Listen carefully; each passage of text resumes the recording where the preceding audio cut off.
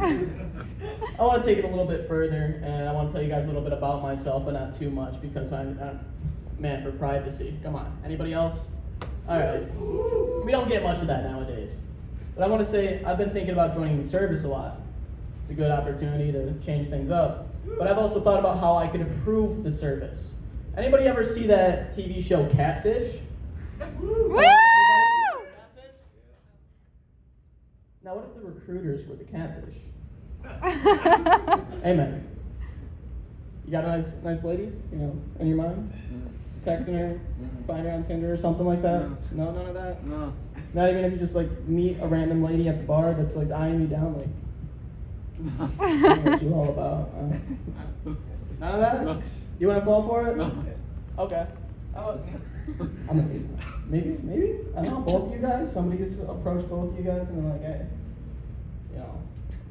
you guys look pretty young. You interested in anything a little bit new? Spice up your life a little bit?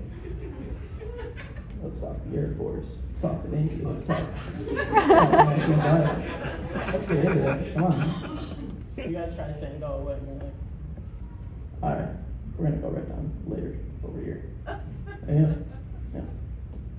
Think about the Navy. The Navy guy.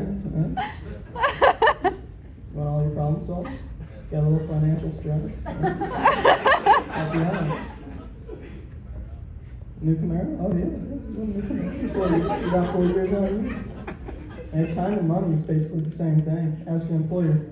That is if you're employed. I don't know. I don't want to judge, Some of us are a little bit of freelancers nowadays, and we can all appreciate that. Come on.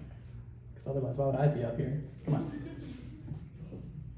Taking a little bit further with the catfish story, I just want to say, sometimes we all go through hard moments, and we end up really cool with some of our bosses, right? The manager you can stress, vent to whenever you want, and they have no judgment. But eventually, they take you back, and they're like, hey, I got something to tell you. They take off their clothes, and they're in full fucking military outfit, and they say, hey, the solution to your problems? Get in there. Come on. 4 years, that's all you need. Next thing you know, you're making a better decision for your life overall. Allegedly. We don't know. You hear a lot of different stories.